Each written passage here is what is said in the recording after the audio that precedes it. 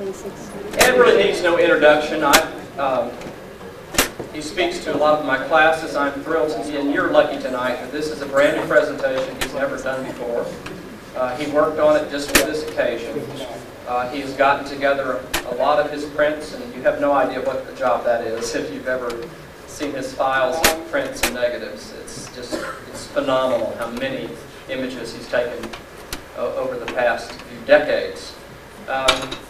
For those of you who don't know Ed, he was with Life magazine for 22 years, but he got his start here in Nashville, Tennessee, for 13 years, and now he's back in school again at Nashville Tech and helping us in our photo program. He has gotten together images from Germany and on various subjects related to the subject of the evening. I've been helping him with them a little bit, and they are exciting, and his stories that go with them are priceless. So without any further ado, I'd like to turn it over to Ed, and we're going to take a second. We're going to record this. We're trying to get this set up. At first, I will admit we're going to have some lights that are going to be dimming and going out in a few minutes, but these lights will be darkened, and the room should get darker as we go. This room has a safety feature. If you turn out the lights, some stay on. The batteries run out. It'd be great in a fire, but it's terrible in a presentation. So we turned them out as early as we could. We were actually turning them out as students were finishing tests. So I turned them out as early as we could without all the students having an excuse why they couldn't finish the test. So Ed, I'll turn it over to you, and I'll get this darkened as much as possible. Okay. Watch meatballs.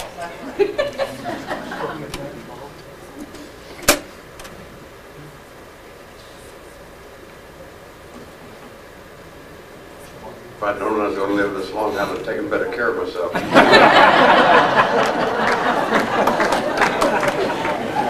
Thank you, John.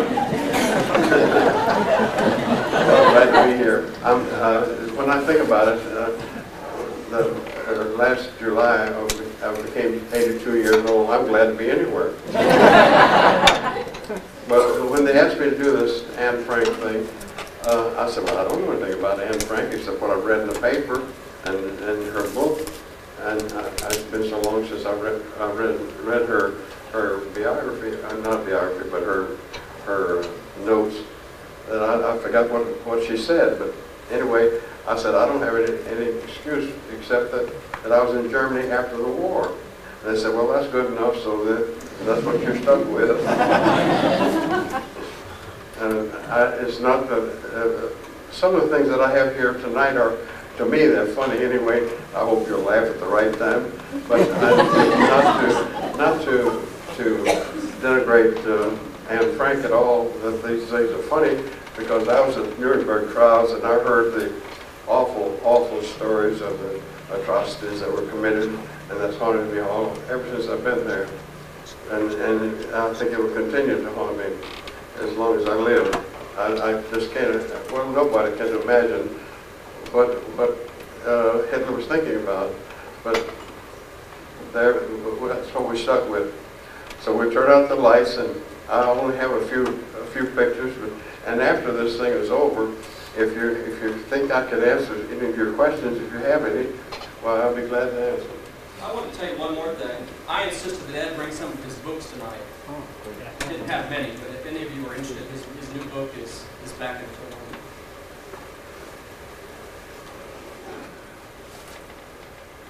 Well, when you get a foreign assignment, I was assigned from Nashville. I live in Nashville, working for Life magazine, but I wouldn't move to New York.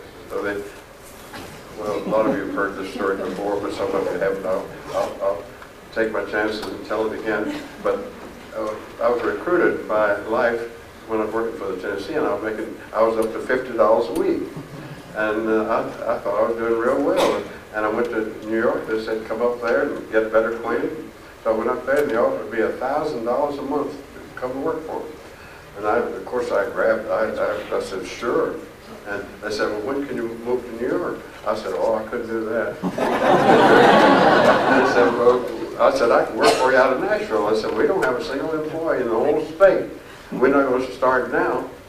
But anyway, I said, well, I came back to my $50 a week job in Tennessee, and they kept sending me assignments. And I didn't know it at the time, but they were shooting 10 stories for every one that got in the magazine. And I was getting in regularly, so they said, okay, Ed, you can live in Nashville. So I lived here 7 or 8 years. And finally they got my attention, though. They said, if you don't move out of Nashville to some other place, and they offered me 5 or 6 cities, said, we're never going to give you another raise. And that got my attention, so I moved. But the first thing when you're assigned overseas, first thing you want to know when you get there is what kind of transportation you have. So the first 7, 8 pictures that I have tonight is me and my transportation. If you forgive me for being so personal, but that's what they consist of. And here's my first one. When I got to Paris, I said, what kind of transportation did I get? They said, oh, you got a Cadillac. I said, oh, that's wonderful. They didn't tell me what kind of condition it was in, but I said, but a Cadillac is a Cadillac, you know. But this was one of those cars that where the chauffeur sits up front and there's a glass partition between the front and the back. And the front seat is leather, and the back seat is whipcord. Well, they also didn't tell me that a German general had been killed in this thing. It was all full of bullet holes, and we had bullet holes all patched up. There was blood all over everything in the back seat. And I left Paris with, I had 7 what they call jerry cans. Some of you know what a jerry can is. Holds 5 gallons of gas. I had 7 of those in the back seat, and so the bud didn't bother me because I couldn't see it. But anyway, we got to Epernay, and this car had, anyway, it had spare tires in the fender wells on the side, I think.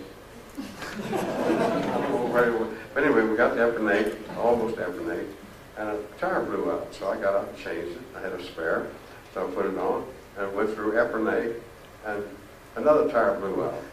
And I stopped. And by the way, the Cadillac didn't have any brakes on it. And it almost had to drag your foot to stop. But anyway, just as we stopped, we got to stop. Another tire blew out.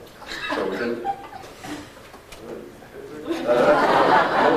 Most of the time I was in Germany, that's the way I traveled. But Lee Iding got with me, and when we stopped, it had 2 flat tires. One thing to do would fall off the side of the road. We couldn't pull off very far because the Germans still had mines all on the side of the road. There were signs like Permache things. I said mine. I took them mines all up and down the road. So we didn't dare go very far off the highway. You can see the tire almost blew off the wheel. And Lee said, well, I have a bottle of Calvados in the car. I said, well, this is a good time to drink it. So we drank a bottle of Calvados, waiting for a truck to come by, an army truck to come by to drag us into a place where we get fixed, car fixed. So finally a wrecker came by and hauled us in, as you saw in that other picture before this, that picture. And we went into what had been a chateau, you know, big French place, and the Germans had been there, and just as soon as they moved out, the Americans moved in. And so the man in charge was Captain Clark, and we became first cousins right on the spot. And we called all over Europe trying to find some tires that fit this car. Well, we couldn't find any, but Captain Clark had found out that in the caves around Epernay where they kept the champagne. So we stayed there for 4 or 5 days and drank champagne. All over Europe trying to get tires to fit this car. Finally, we couldn't find any, and Captain Clark said, well, I'll just have the German prisoners of war put some, they had a bunch of them there were mechanics, and said, I'll have them to put Jeep tires on it. So we put 4 Jeep tires on it, and they would run me for about 250 miles. and then they'd blow clear off the wheel. So on that trip, I blew out 16 Jeep tires on that trip. And when I got back to Paris, I said, I don't ever want to see this car again. Take it away. I don't want it. So they gave me a Peugeot. That wasn't much better. But I just fought with that car all the time. And well, that was up in Germany somewhere. But it would keep you warm anyway because the heater worked, and the muffler didn't have a muffler on it, but it's a pretty noisy car. And finally they said, I said, didn't want to ever see that Peugeot anymore. They said, well, we'll buy a Jeep then. And by that time, the Army was selling Jeeps for $250. And they just had acres of them, acres, acres, acres. Said, go out and pick out one. So I picked out one. Had these sides put on, some GI put on there, and also had a what they call a wire cutter on the top. You can't see it. Well, you can see part of it there, but what the Germans did, they would, at night, they would stretch a wire across the road just about this height. And you'd come sailing down the road and just chop your head off. Oh. And what they did was put a metal bar out there with a hook on it, and that hooked the wire, and it cut the wire, and you going through. I never did cut the wire on any of it, but it happens a lot of times. That's me. I'm really a little bit embarrassed, not much, but a little bit embarrassed. I have so many pictures of myself. That's me at Hitler's headquarters and at what they call the Crow's Nest in Berchtesgaden. That's his front porch, and it overlooked all of Bavaria. Beautiful, beautiful view from up there. But the inside of the bunker had just been wrecked. The whole thing had been wrecked, and Jazz had put graffiti all over everything up there. Now I was on my way up to Nuremberg to cover the trials, and so I was the first photographer to arrive there. So I appropriated a great big ballroom. It's only about as big as this room, I guess, bigger. And there were 2 beds in it, and a correspondent had come down, Carl McCardle had come down from Paris with me in that Jeep, and so there were two beds in there, 2 German beds, and the rest were German cots. So I appropriated the whole room. I said, nobody can be in there but photographers. They said, all right. So I slept in one of the beds, and see that big stove. It was real cold winter, 45, and so I pulled my bed right up next to the stove. You could lay your hand on the stove anytime, but it radiated a lot of heat, and actually we were fairly comfortable in there. And Carl McCardle slept in the other bed, and Carl McCardle, they call him Flimsy McCardle because he was a reporter for the Philadelphia Bulletin, and they called him Flimsy because the reporters would write their stories and the carbon, what they call a flimsy, and then just throw it in the trash, and he'd go around and get all of them, and from what everybody else wrote, he'd write his story.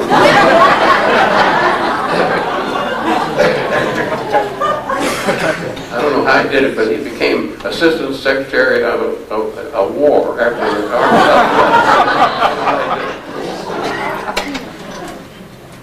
That's a motley crew in Paris. Ralph Morris, the guy on the right there, as photographer, and me. I'm on the left if you don't recognize me. And the rest of them are just office people who work for life, and that was our whole bureau. And this was a German band that played it for us at the Nuremberg trials. Every night we'd have dinner. By the way, I had never met Walter Cronkite. Of course, he wasn't very well known, and Eric Severide. We all just were chums together in the mess hall at this Faber Castle where we lived, and there were correspondents there from all over the world, Chinese and South Americans from everywhere. They came from everywhere, and they were all under the auspice of the Americans, and they housed them and fed them and all that stuff. But this band, this oompa, as we call them, oompa band, played every night for our dinner. This is a killing wall, I call it. This is where in Paris, this is after the, during the war, the Germans would find, accuse Frenchmen of being collaborators, and just summarily put them up against this wall and kill them, shoot them. Right? And so when the Germans were thrown out, the French then would kill the ones that they suspected of collaborating with the Germans, and they'd put them against the wall and shoot them. So that's a killing wall. Now, while I was in Germany, they told me that they wanted to do the Americans had the scenery, had the scenic part of Germany, and the Russians and the French and the English had the industrial complex, so we didn't have anything but scenery. And they said they wanted to send John Dos Passos to work with me, and I would illustrate a story that he was going to write. I didn't know who John Dos Passos was.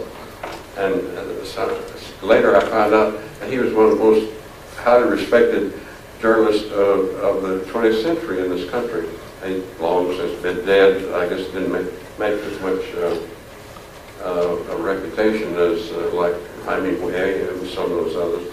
But John Dos Passos, and I treated him, I didn't know who he was, and I treated him just like I would, you know, a reporter from the Tennessean or someplace.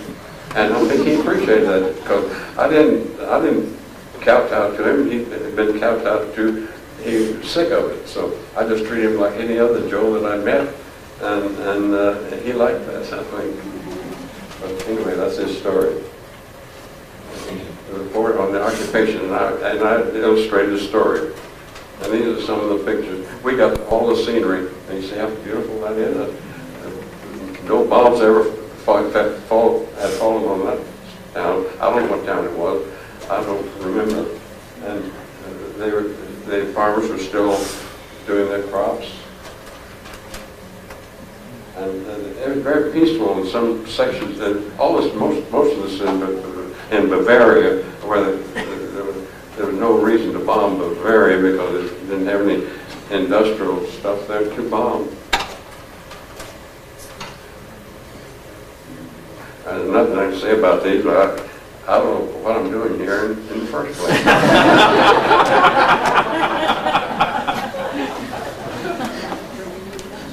But it sure was pretty.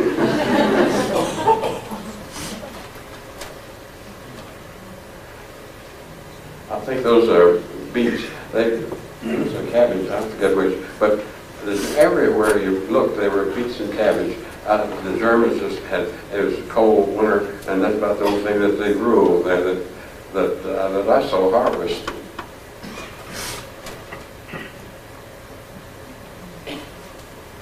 That's along the Rhine River, some town. I forgot what town. Do you know what town it is, Joyce? Joyce used to live there, but she doesn't know either. Maybe so. Huh?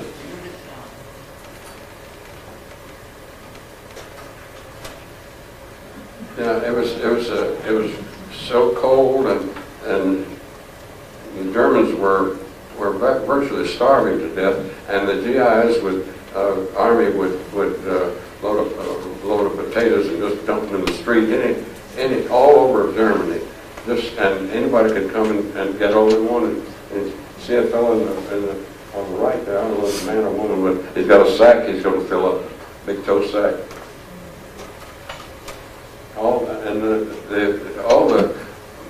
Most everybody's house had been bombed away, so they had nothing left but the basement, and they couldn't cook in the basement because there was no way to get rid of the smoke, so they cooked above ground and slept down the basement.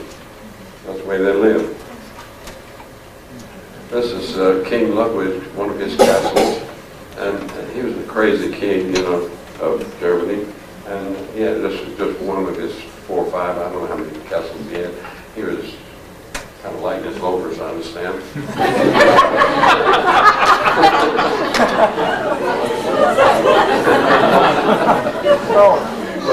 That's where he lived. They didn't all that either.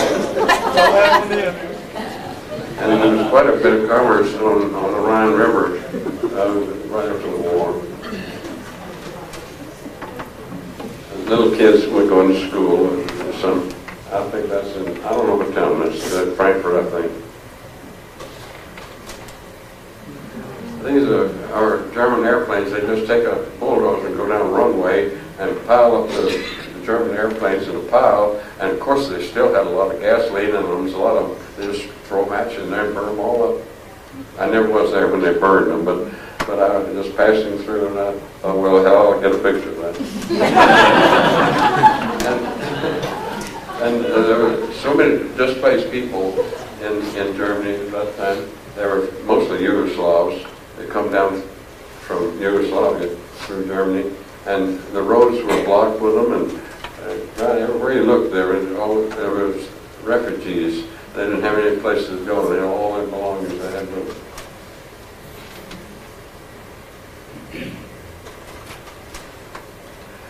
This is a Serb man that I photographed in Nuremberg, I think, and his wife.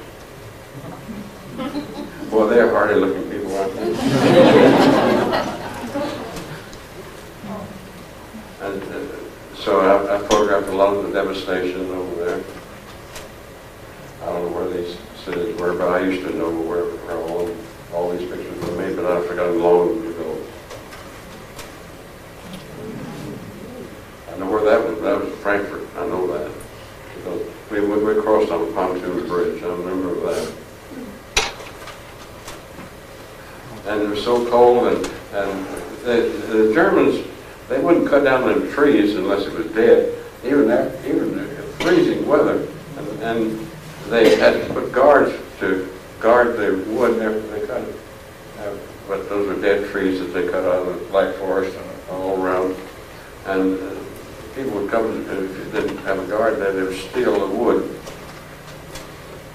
That's left over from German fortifications during the war. Wire. It's everywhere. There's a picture. I don't have a slide of it in this show. There's a picture back here in the back of a little boy standing in with one leg off and on crutches, standing before a building that's been bombed out. And everywhere you went, there's just about that much room for a car. And I was going down there. I saw this little kid. I thought, oh, what a picture that would make, this little kid against the bombed out building. And so I looked and tried to find a place to park this Cadillac. I was in the Cadillac then. And finally found a place to pull off and went back and looked for the little boy. It took me about an hour to find him. But if you look at, I don't have a slide of that, but that's one of my favorite pictures. That little boy is standing in front of him. It's back there, you see it. I think that was the cathedral in Ulm, I believe. It was a typical scene everywhere you turned, just rubble everywhere.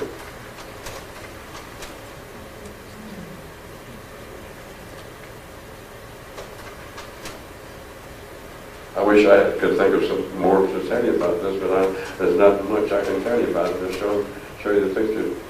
But I was in Nuremberg, and people ask me a lot of times, did you miss a picture that you really wanted to get? And I did. I missed a picture of Gary, who was on the right, on the left there. During the film, the presentation of the I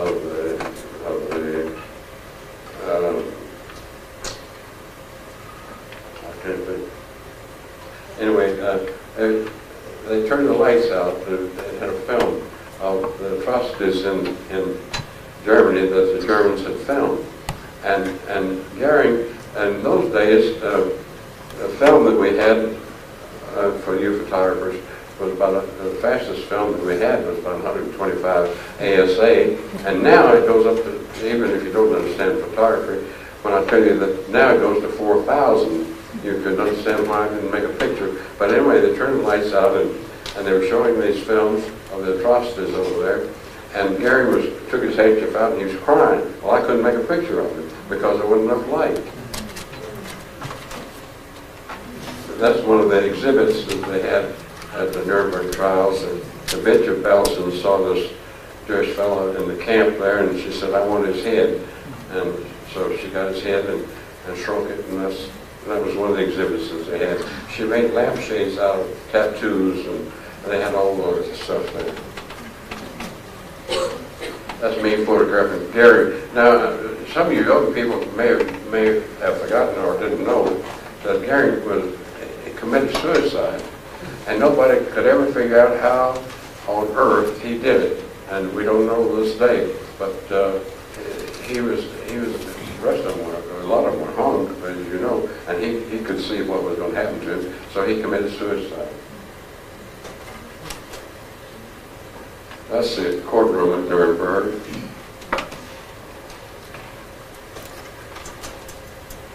That's the last picture. Now this is Eisenhower in Germany.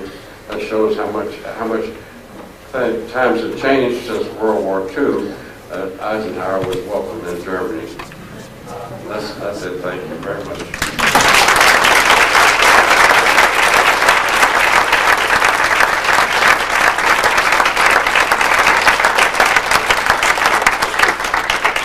I'm sure that I've left room for thousands of questions, but I don't expect to get any questions. But if you have any, well, let me know.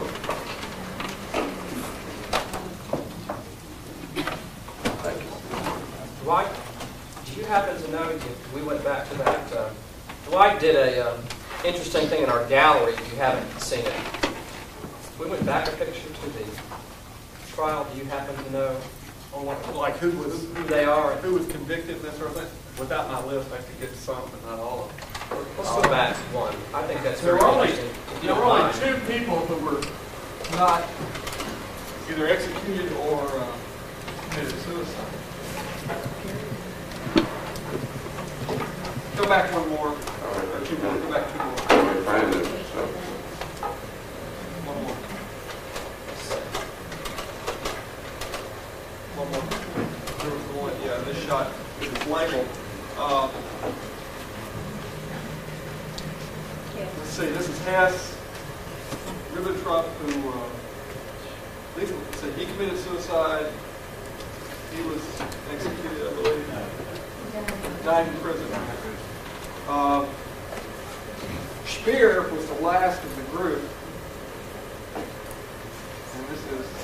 Maybe this other slide would be better. John, shoot. Go back to the bigger slide. Come back to the If you'll check the Ed gallery over the main building, we have all of these people labeled and what happened to each of them.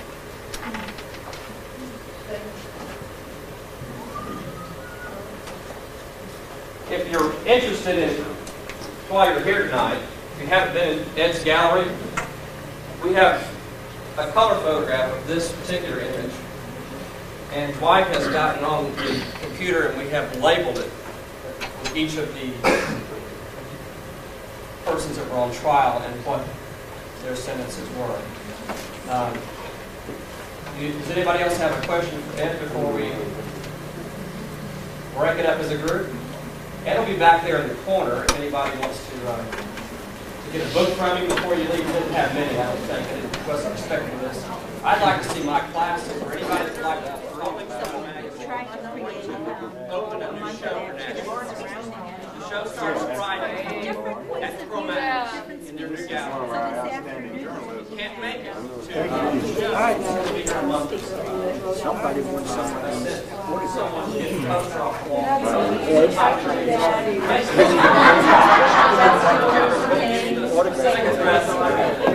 But it's easy to find. It's the Lucky Center, which is directly across the street from the Metro Center. I wish I did. Hall up there called the Lucky Center. To whom? Ilyn? Ilyn? Yes. Boulevard, past all the theaters on the right, come to the light, the intersection right there. It's to your left. Out of that, away from Nashville. Have you seen the gallery? Yeah, we just Set directly across from Metro. Yes. Thursday night. The shows at Chromatics with the photo editor at 7 o'clock, from 7 to 9, is going to show about 4 years ago, and I can't. all of the famous photographs of the Rolling Stone, all the famous performers, and some hilarious stories about how they have shot the photographs, how the problems they had in the session, and all of the Thank you very much. Thank you. I will treasure John it Belushi's always. picture, and lots of Right. famous people that have appeared in Rolling Stone are in there. The poster for the band. Thanks again. Yeah. I look forward to seeing you. That's the only thing that you really need to say. So, well, we'll see you at school sometime. Bye.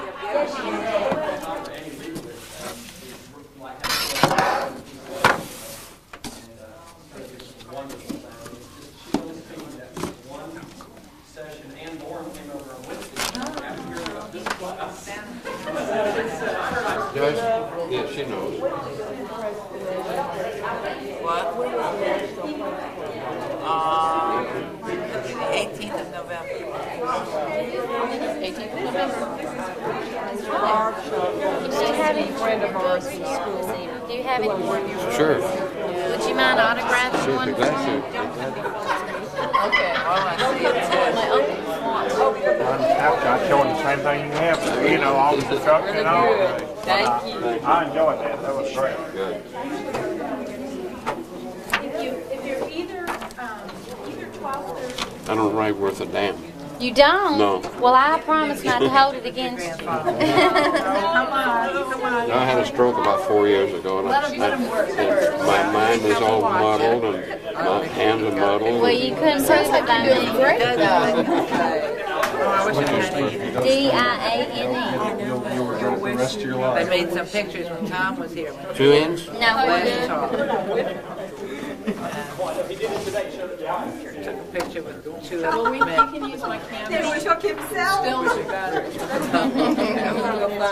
he knows me already. Nice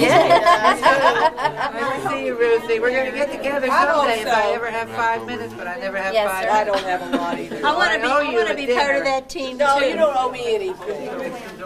I have not forgotten that soup. Good night. Bye, Barb. Are Thanks you for the taking picture. care of his books? I'm anxious to see them. When can I see them? You look really good. In order to get all of them done. Excuse me, I'm sorry. I didn't realize you were filming. Give me maybe 3 more weeks probably to get it all done. Because I only have one black and white left. It's 4 hours.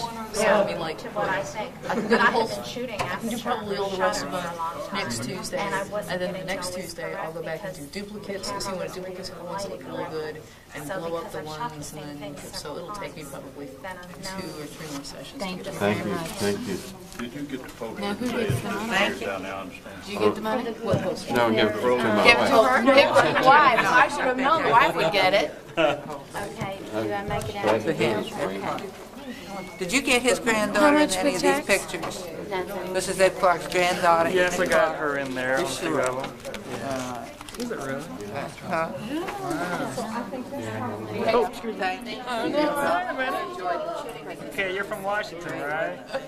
Right. Right.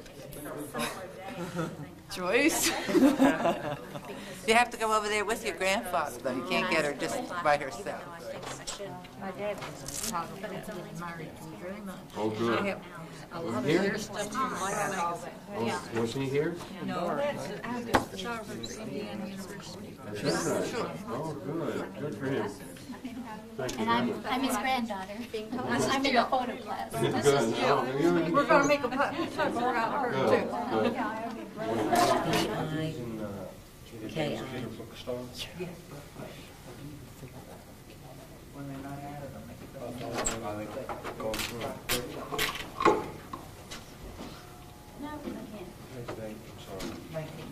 Thank you, Vicky. Thank you.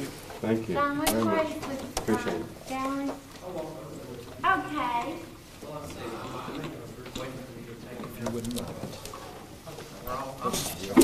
Thank you. What do I make it to? Okay, and it's Lindell. It's L-I-N-D-E-L-L. Is that right? You got it on the first try. That's better than my phone. That's baby. I really appreciate your comment. This is true. I'm glad to. It's almost, you know, when you look at the pictures, though, you're saying much for so to speak. I couldn't think of anything to say. I didn't know what I was going to do when I came here. Stories we remember him telling when we saw the shows. If we see it often enough, we're going to be able to tell it. It's good.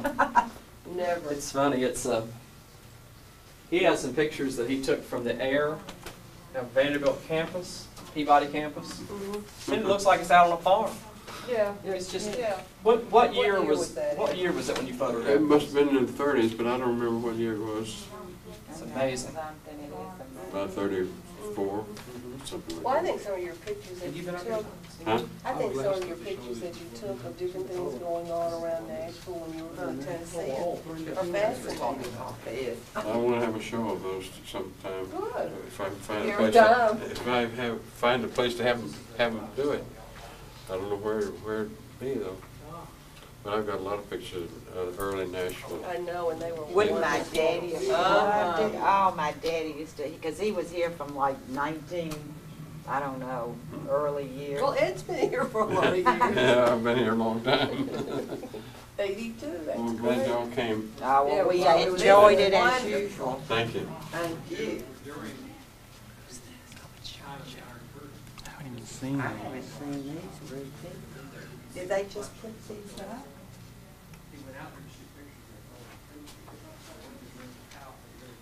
This was in that show downtown, I loved it. We have an extra one of these in Ed's office to try and get all of this. Yeah, that's Outburst Ball. Sister. Really well. Yeah. I'm trying to get all this so we have extra copies. So when you come out and visit him, we'll have to set you up in our college. 4 signatures.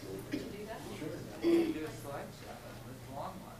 Yeah. that'd be I wish you great. could see that. Why don't you decide this to save you a lot of trouble? It's gonna be kind of difficult getting in. The long haul. Yeah. Easy drive, easy drive. That's the one we're not having. Yeah. In some ways it's hard because it's so easy. Yeah. I mean, once you get out of Nashville, you just roll. I have printed this so many times I can Go to Phoenix. You go through put it all in one. Oh.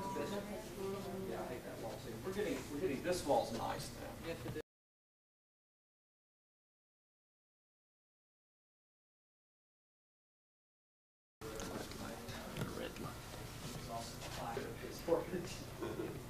He's still alive.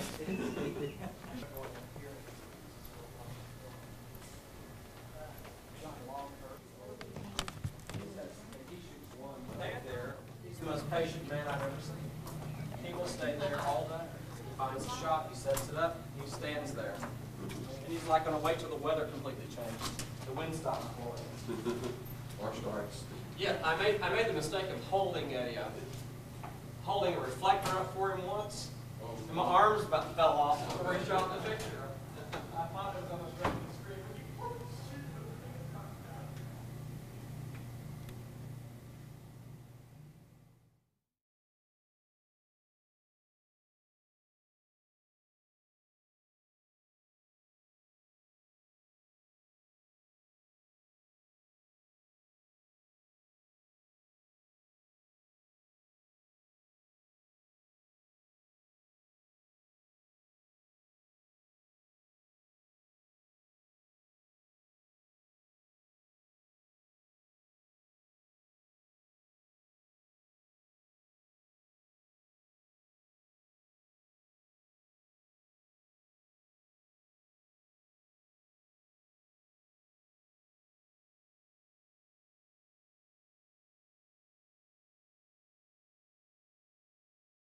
From Germany and on various subjects related to the subject of the evening.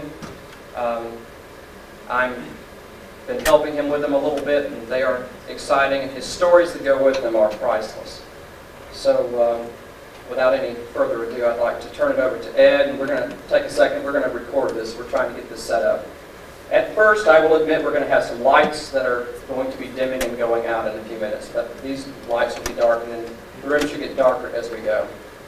This room has a safety feature. If you turn out the lights, some stay on. The batteries run out.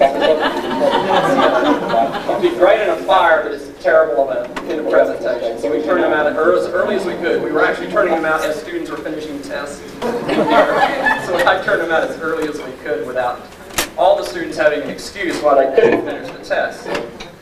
So Ed, I'll turn it over to you, and I'll get this darkened as much as possible.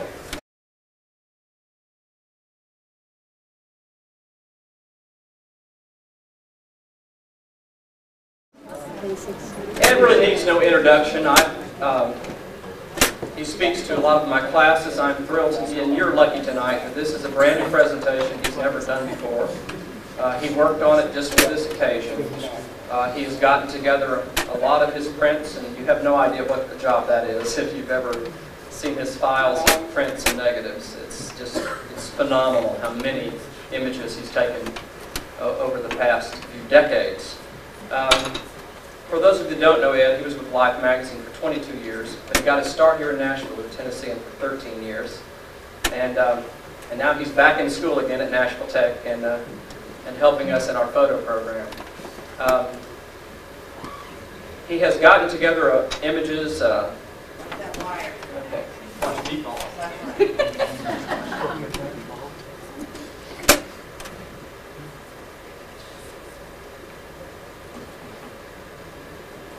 If I'd known I was going to live this long, I'd have taken better care of myself. Thank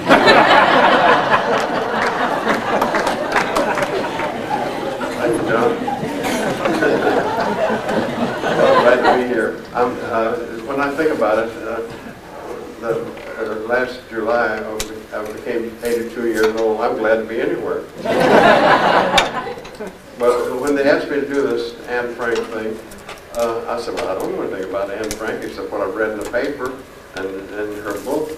And it's been so long since I read her biography, not biography, but her notes, that I forgot what she said. But anyway, I said, I don't have any excuse except that I was in Germany after the war. And they said, well, that's good enough, so that's what you're stuck with. It's not some of the things that I have here tonight are, to me, they're funny anyway. I hope you'll laugh at the right time. But not to denigrate Anne Frank at all, that these things are funny, because I was at Nuremberg trials and I heard the awful stories of the atrocities that were committed, and that's haunted me ever since I've been there. And I think it will continue to haunt me as long as I live. I just can't, well, nobody can imagine what Hitler was thinking about, but that's what we stuck with.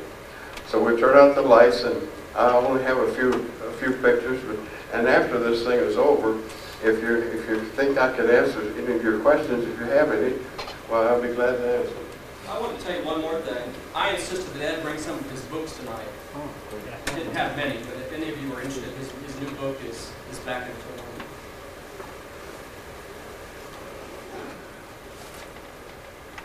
Well, when you get a foreign assignment, I was assigned from Nashville. I live in Nashville, working for Life magazine, but I wouldn't move to New York.